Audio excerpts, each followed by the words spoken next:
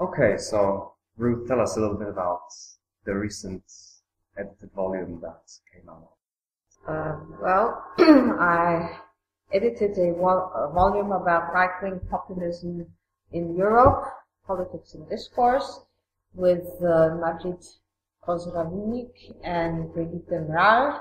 Majid teaches in Newcastle and Brigitte in University of Örebro in Sweden.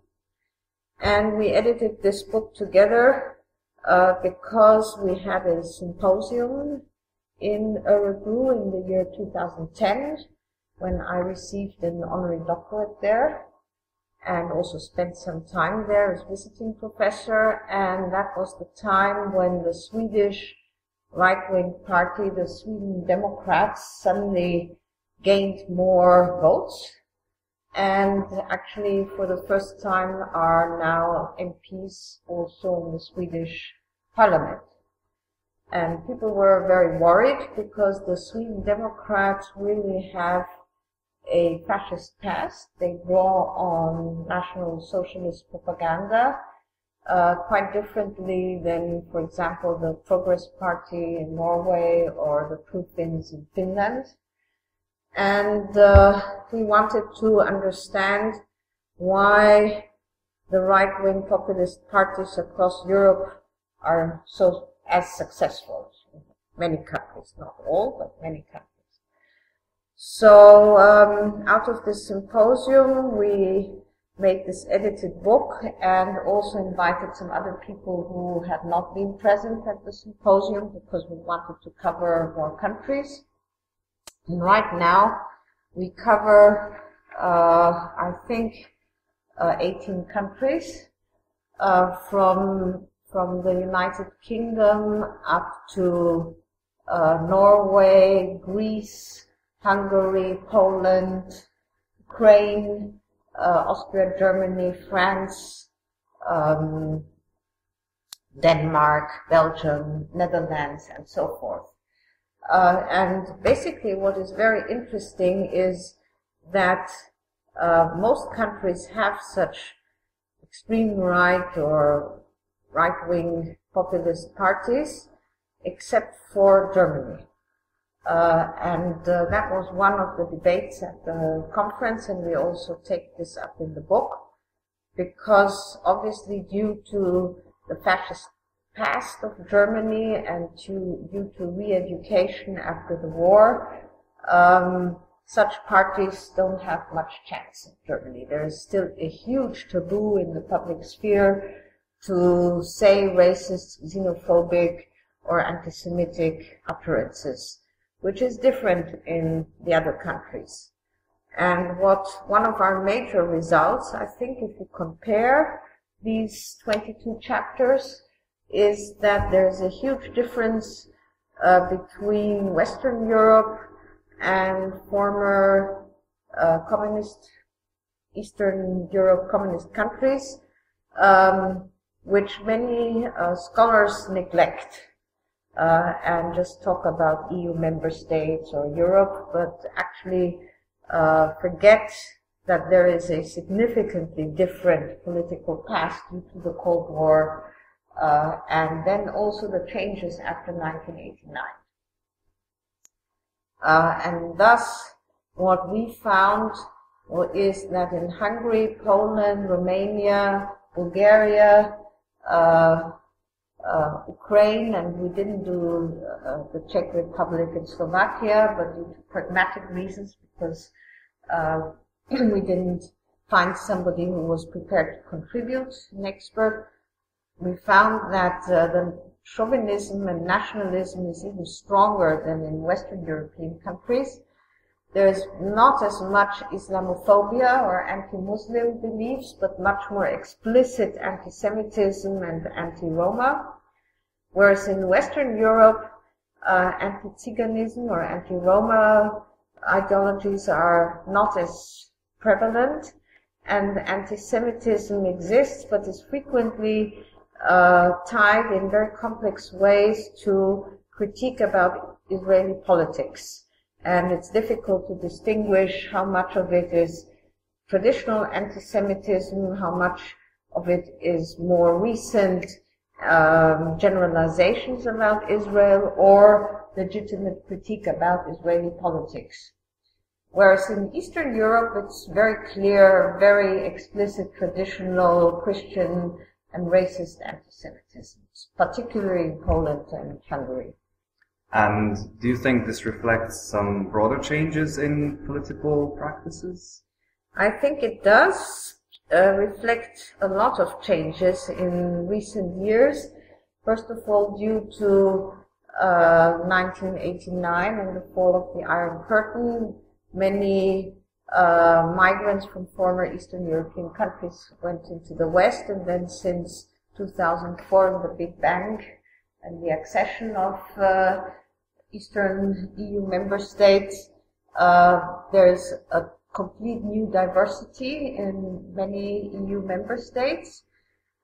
Secondly, since 9/11, migration restrictions have become stronger and are legitimized by security measures. And in that way, we have a very strong anti-immigration sentiment, frequently coupled with anti-Muslim beliefs. And that's one issue. The second issue is the normalization, what I call normalization of the extreme right, that most parties have moved to the right anyway and have taken over proposals which they rejected formerly and have integrated them into their programs, so that even if the extreme right doesn't have as many votes, the programs have been implemented. So we have a normalization of very extreme immigration restrictions and a detabooization of prejudiced utterances. And how do you think the role of the politician has changed in the last few years since you've researched this topic as well? The role of the politicians anyway has changed in the recent decades, not only the extreme right. Due to mediatization and the role of media and the new media and the social media, so that somebody who's not media savvy has actually no chance as a politician. Politicians have become performers or have to perform in the media, not just rhetorically as they always have to, and they have sort of a habitus like celebrity stars, and in that way many of these right-wing populist politicians are quite charismatic figures who have learned very well to cope with the necessities of our media generation, and are very clever in addressing specifically also young electorate. Now, one of the places where we've been observing these changes is the United Kingdom, with the recent rise of the UK Independence Party and the British National Party before them, and also the media prominence of the English Defence League. What has been your outlook on that?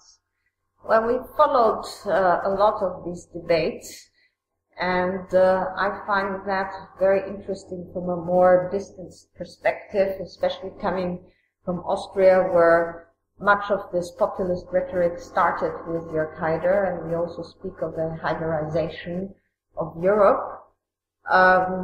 So on the one hand, we have the BNP, which is small number-wise and has fallen again since they won 2 MEPs in the last European Parliament election, but then lost again in the national election. And that was that the BNP is a purely or clearly fascist party, and draws on the Mosley National Front, and has clear slogans from the past and programs. And John Richardson is currently writing a book about the BNP, drawing on Nick Billig's former huge study. So that is a small, really fascist party, even though Nick Griffin tries to masquerade and mystify that but it becomes quite obvious.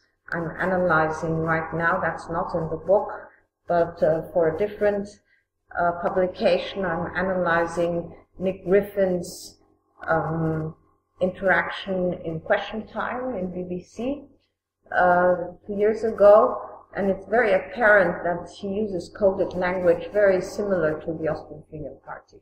So we know, and it's easily to deconstruct what is implied and intended.